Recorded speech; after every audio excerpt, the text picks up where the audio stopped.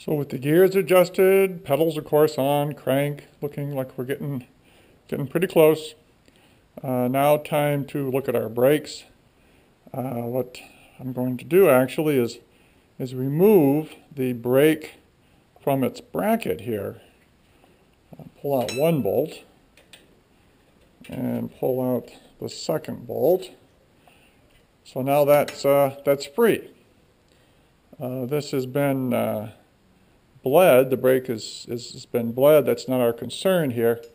The rotor is fixed. This rotor position is locked. It's not going to move around on us. We can adjust side to side our caliper body to some degree, but we want to get the best position centered over it.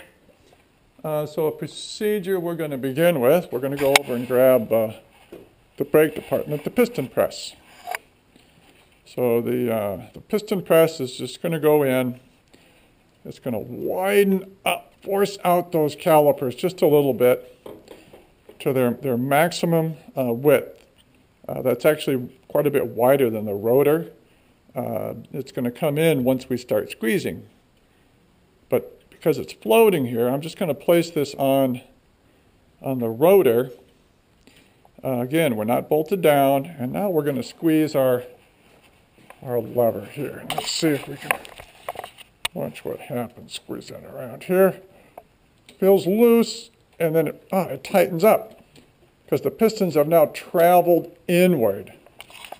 Well, in a perfect world, they would travel the same on both sides. So it would make sense to skip this technique, but because now they've traveled in what is natural for this caliper, we're now going to bolt this down and adjust to how the piston's natural positions sit, how the pistons like to sit.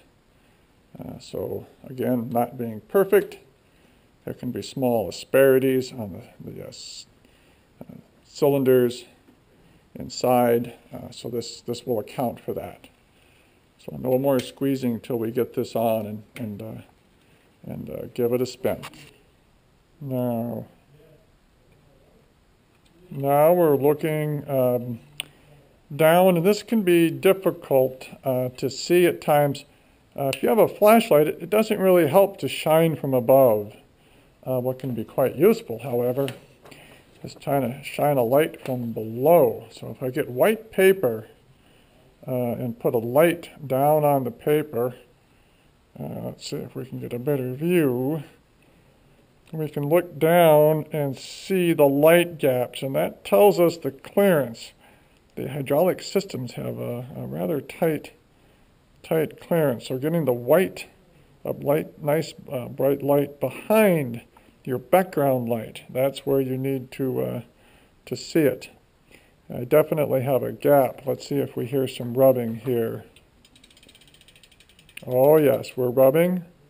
And looking from above, the pad on the left side is rubbing. I need to move the whole brake to the outside here, toward us slightly.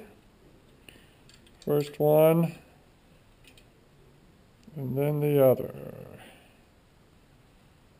Snug and then spin.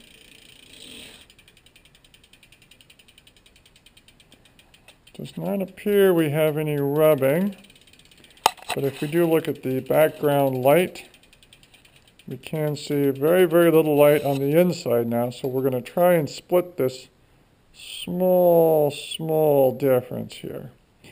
And this, of course, is where it is important to have our rotors.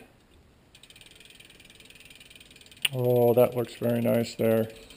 Our rotor's very straight and true. We are going to fully tighten, about 7 to 8 newtons on Newton meters on these bolts here. Best with the torque wrench. If things are out of alignment, there is some repair possible with the DT2 tool to bend, but fortunately we look like we're in good shape here. Now we can try and squeeze our rotor, but with our pads. And indeed, it's a nice adjustment because, again, the pads were started in their natural position, then we adjusted, bolted down where they really wanted to be. So that would be repeated on the front brake.